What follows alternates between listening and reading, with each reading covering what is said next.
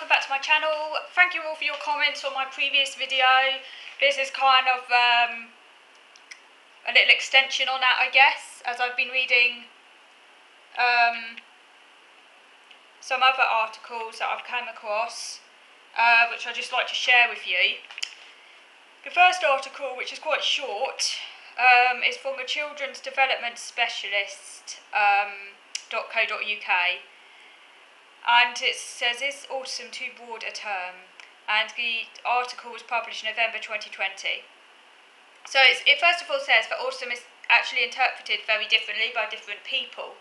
It's not the case that the term autism has a kind of unanimous kind of understanding. People do interpret it according to different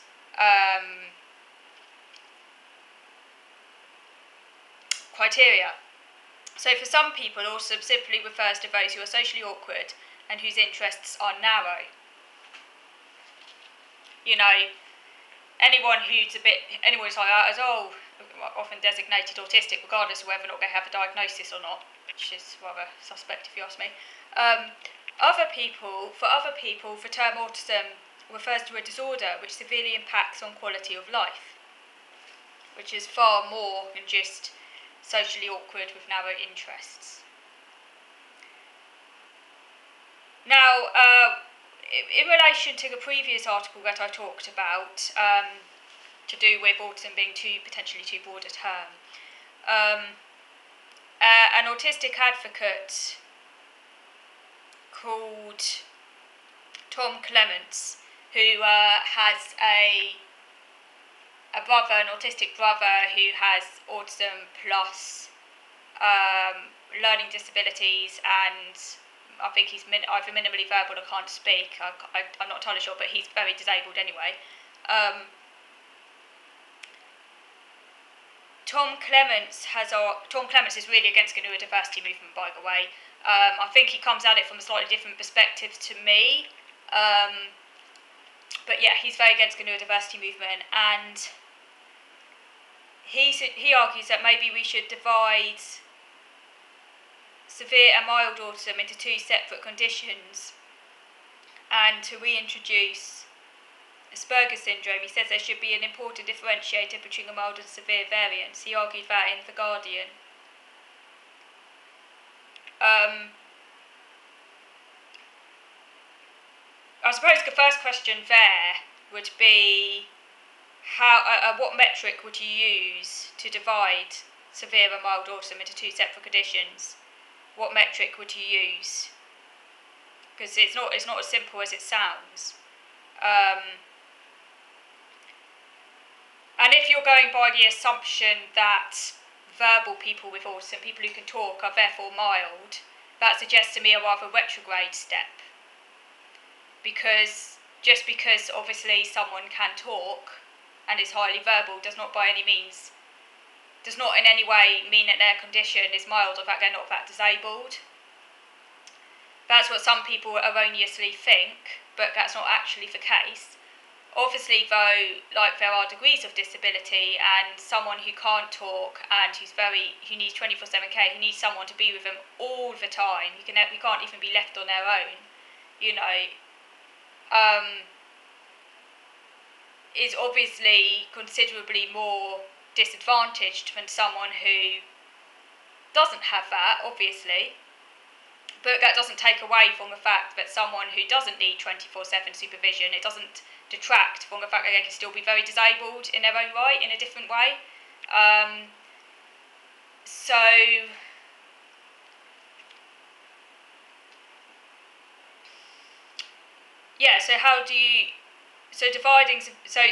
creating a sort of binary split between severe and mild autism, I'm not sure. It's not quite as simple as all of that, because you might create a line, like one line, and you might have severe autism on one side and mild autism on the other, but that suggests that the autism that isn't in a severe bit is mild, but they're not, just because something isn't severe doesn't mean it's mild. So there needs to be a better way of, like, doing that. you know, there can be different types of severity. Different types of severity which can be mutually exclusive, which is part of the problem with the whole spectrum idea, because that's kind of like along one line. Obviously, it has been extensively criticised, and I think that's one of the few areas where the neurodiversity movement has potentially done some good work. Obviously, I'm very, very critical of the neurodiversity movement, as you know, but I do appreciate the good work they've done where it's been done. And I guess that is one instance of that, is that drawing attention to the fact that autism isn't like a one-line sort of thing, you know, it's not one-dimensional. But I disagree with them in saying that we should do away with like descriptors of severity completely, because I do think they're important when people are like needing support, and quite clearly some autistics do need more support than others, but it's kind of like the way, I guess it's the way you go about that, and that is obviously very contentious and something that doesn't have any easy answers really. But I'm not sure that a simple binary split between severe and mild is necessarily the right way to go about it. I'm not sure. I mean, that just seems a little bit too arbitrary if you ask me. And this idea that those who are, just because someone can speak, you know, and is highly verbal, like I say, it doesn't mean that they're mild. You know, you could be able to talk really, really well, like I'm doing now, and not have the foggiest idea of how to interact with people to form normal human relationships, not have the executive ability to go out to work and earn a living, have crippling anxiety like extreme avoidance, and not be able to do normal certain adulting tasks without a lot of help. But because you can talk, and because you can do certain things on your own, and because you don't need someone around you all the time, people then assume you're mild, but clearly you're not if you can't adult in those normal ways, and that can make you very vulnerable if your support network isn't there, or you don't even have the skills to access a support network. So it's a different type of severity. Obviously, it doesn't detract from the fact that some people are even more disadvantaged, because it's all relative, but at the same time doesn't take away from your own problem. So there needs to be ways of talking about this without trivialising the needs of people whose condition is anything but mild, but at the same time creating understanding that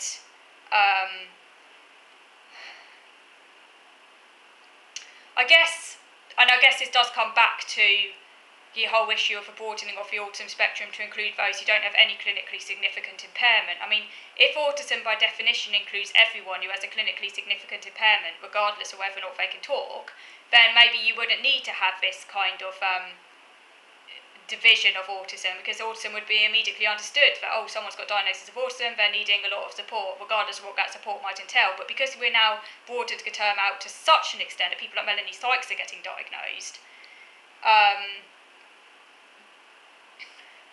you know, and people who basically can forge a whole life for themselves, like without relying on support at all, like they literally have it all sorted. They're basically neurotypical in their ability to lead completely normal lives. Because that is happening increasingly, that's where this is becoming an issue. But if autism was like literally reserved as a diagnosis to all those people who basically need significant support to get by in life, like, you know, to be able to do normal stuff, like, you know, if they do work, they would still need support to do it, sort of thing, or like they are significantly disabled. If that was clear, and if autism was reserved for people with really quite significant social handicaps and executive handicaps, then yeah, you wouldn't really need to talk about dividing it up. That's the thing as well. But it seems like we've gone too far now. Like I think maybe, yeah, that's why we need to create separate conditions. And then if we have separate conditions, it won't detract from anyone's needs, but it will make it clear that if you have X, Y, and Z condition, that you will obviously have a high support need, regardless of whether or not you can talk or not. I don't know. We need to do something anyway. But I disagree though with Tom Clements's idea that he says this is what I disagree with. He says that, well, I both agree and disagree. He says that contemporary autism discourse is skewed in favour of the verbally able. So that is true. That bit is true. contemporary autism discourse is skewed in favour of the verbally able. That is very, very true. And obviously that's kind of inevitable, I guess, because obviously, like, you know, language is a really powerful asset. If you have language, you're going to be heard, obviously. And obviously those who can't talk, you know, don't have that ability and are obviously going to require their advocates, their parents and their carers to do that talking for them. But the idea that, but I don't like his idea that just because someone is verbally able, that they're not disabled. I just think that's really kind of like binary, and clearly that's not the case at all.